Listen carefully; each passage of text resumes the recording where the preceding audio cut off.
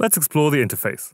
The main Pixelmator Pro window can be divided into 4 parts: the toolbar at the top, the tool sidebar on the right, the layer sidebar on the left, and your image in the center.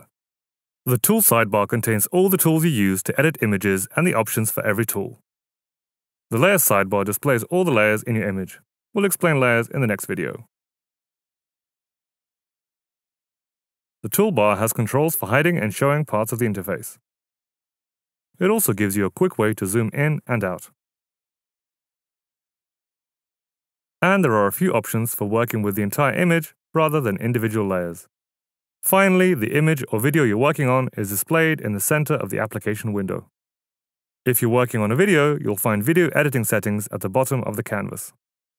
By the way, if you ever want to hide the entire interface and just take a quick look at the image or video you're editing, you can click the View menu and choose Hide Interface. In that same menu, you'll find almost all the options for hiding, showing, and customizing the interface and their keyboard shortcuts.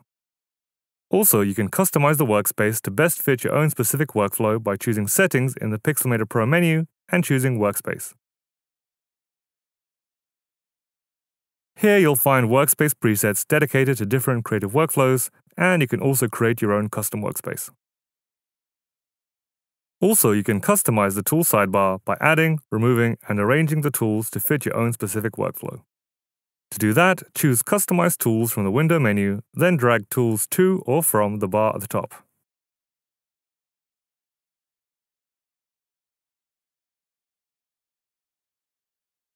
To customize the toolbar again, open the window menu, then choose Customize Toolbar.